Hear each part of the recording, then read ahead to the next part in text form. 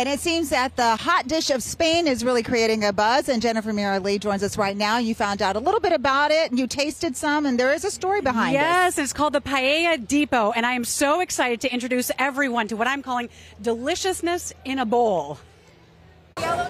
The line gives away the popularity, a new state fair vendor and food. We were like, oh, stopping for this, yeah. That has people talking.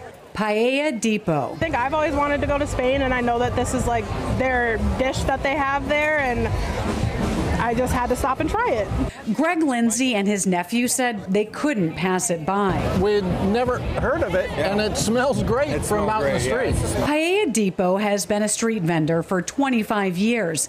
They waited 10 plus years to make it to the state fair. I love the state fair. So it's always kind of been like a dream or an aspiration to be here. Doug Hugh Miller and his son Gavin are behind the hot dish of Spain. Paella is a Spanish rice dish. There are, like our tagline is, the hot dish of Spain.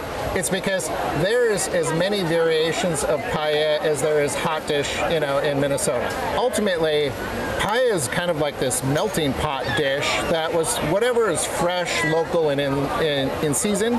Their signature dish, caramelized rice with chicken and chorizo, veggies and spices, and full of flavor. How do you have this going here at the fair to keep things moving? Yeah, so we're always cooking, and we're cooking in different pans all the time. So this one's starting, this one's almost done. This pan is going to transfer to here where we serve from.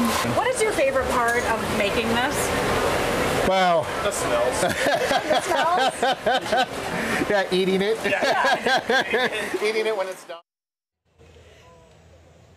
Yeah, so their favorite parts are smelling it and tasting it about there. So we had to bring some for you to try. That's This is their nice. signature paella with some additions. So it's the chicken and chorizo with the rice, but you can add on shrimp, which is what Frank is trying, or Yes. you have an option to add on an egg there. I mean, all right, first impression? Fabulous. I'm sure it is. Here's the thing, Jen, I noticed. I mean, it's really pretty. It's a huge platter Huge. there, right?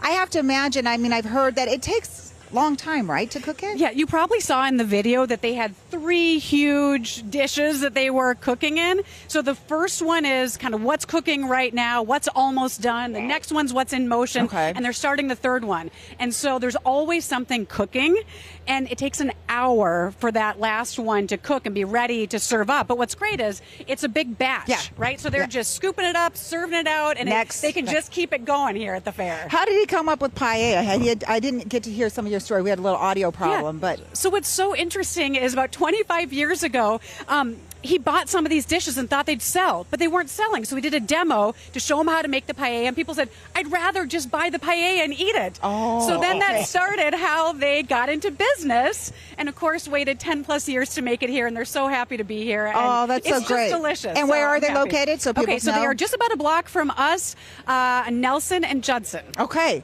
great. Someone will love it.